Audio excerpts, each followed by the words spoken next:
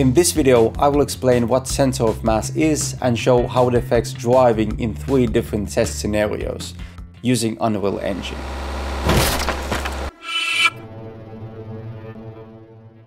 Hi, I'm Alex and I'm trying to make a driving game. Recently I had to spend a lot of time finding the right center of mass or center of gravity for my vehicle. But Alex, what is center of mass and center of gravity? Are they the same thing? Well, I'm glad you asked. What are you doing? Whoa, hey. It's actually pretty simple, okay? It will be fun, I promise, it will be fun. Just give me 1 minute, okay? The center of mass, it's kind of the center of mass. I'll show you. Let's say we have a ball. We have mass or weight everywhere equally. So the center of mass is here, in the middle. If we spin it, it rotates around the center of mass.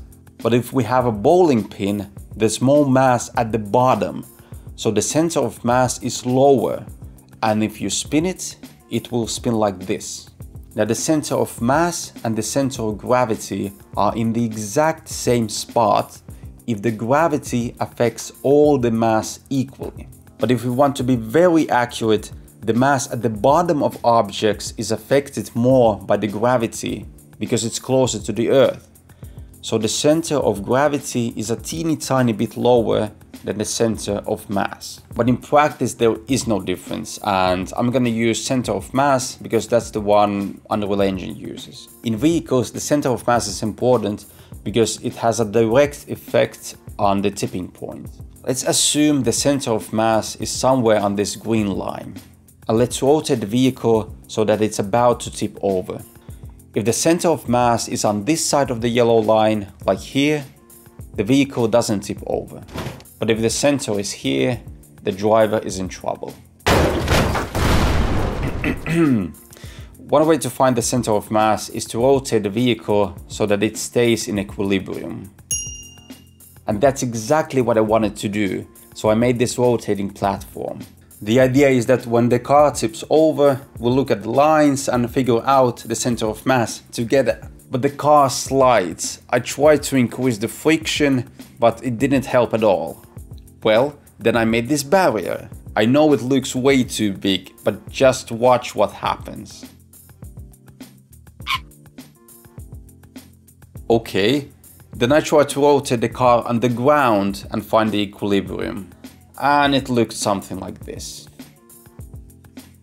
Where exactly am I supposed to draw the vertical line? There was only one way left: spin the shit out of it. I made 2 platforms. The platform below moves up with a very high speed, hits the car, and hopefully it starts to spin. Don't blink, this will happen very fast. Here we go. Beautiful. As you can see, the car seems to spin around the red winch. Let's add some motion blur so it becomes even more clear. I could watch this all day. Now we know where the center of mass should be, but let's see if Unreal Engine agrees. I added some debug info, and yep, the center of mass is right where it should be. Now that we know everything is working, let's see how the center of mass affects driving. I made 3 versions of the same car. One with low center of mass, one with high center of mass, and one with balanced center of mass. Let's start with a simple turn. Here we have the car with low center of mass. Oh, by the way, I'm using keyboard, so the driving is a bit janky, but it really brings up the differences between the settings. As you can see, the car is pretty much glued to the ground. Now let's switch to the version with the balanced center of mass. The car tilts quite a bit, and if you drive too recklessly, it will roll over. Next is the version with high center of mass. I strapped this treasure chest on top of it to make this very scientific test more believable. I must say, driving this thing is different.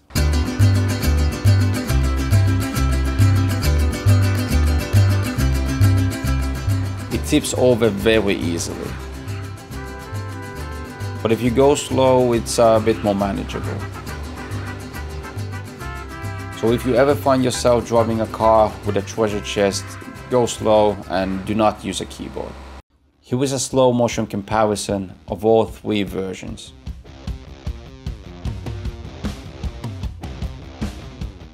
Next we have this obstacle course with cones. Again, the car with low center of mass is quite stable. The version with the balanced center of mass is also quite stable. Driving the car with high center of mass was difficult at first, but then it just clicked. It's like a pendulum, it almost turns itself. To be honest, I did not expect such similar results between the versions. Now, pièce de résistance, the legendary moose test. Pièce de résistance, Jesus fuck. If you don't know, moose is basically a cow that doesn't say moo. As John Oliver would say, that's a moose fact. Moose fact. In this test we simulate a scenario where a moose unexpectedly crosses the road and the driver has to dodge it. This is a real issue in countries that have a lot of moose. That's right, the plural of moose is moose. That's another moose fact. By the way, when I will be dodging the moose, I will not be letting off the gas. It's more fun that way. Okay, here we go. Ready? Ready? Fuck you, moose. This time for real. First we have the car with low center of mass. And yeah, the test doesn't really pose a challenge. Let me just quickly do one thing. Now the balanced center of mass. As you can see, I barely passed the test. Just once again. Die, you piece of shit. Oh, and now the high center of mass.